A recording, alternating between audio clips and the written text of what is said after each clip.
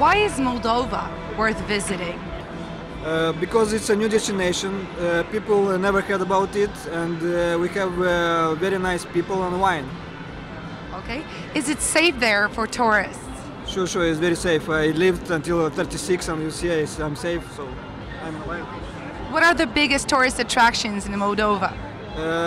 The country is an ex-Soviet country, so one of the biggest attractions would be the architecture, then the wineries, and also the nature. Nature is very beautiful. Okay. How do you like the fair so far? It's well organized. I like it.